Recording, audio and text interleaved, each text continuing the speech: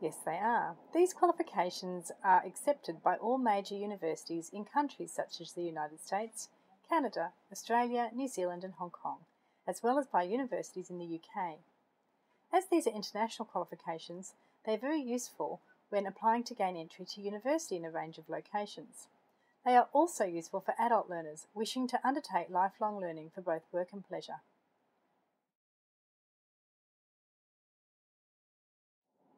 This depends on what you hope to study and how competitive your target university is to get into.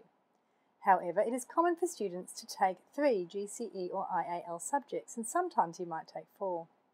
You should check to see if your target course has any compulsory subjects before deciding on your enrolment options.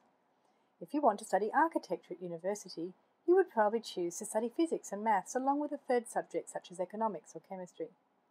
Most ITS students take 3 A-levels full-time or 1 or 2 A-levels part-time in conjunction with other syllabuses such as BTEC or the IB.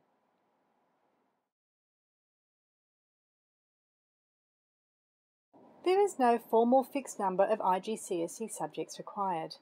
It is helpful for you to take English and Maths, and it might also be helpful to take subjects which you're thinking of taking later as A-level subjects or other curricula. Many schools make this their minimum requirement. However, it is possible to apply to schools and universities without any IGCSE subjects.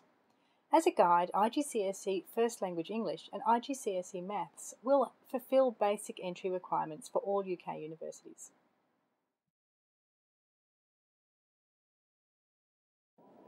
IGCSE results do sometimes help towards a university application, but you can still apply to university even if you don't have IGCSE results.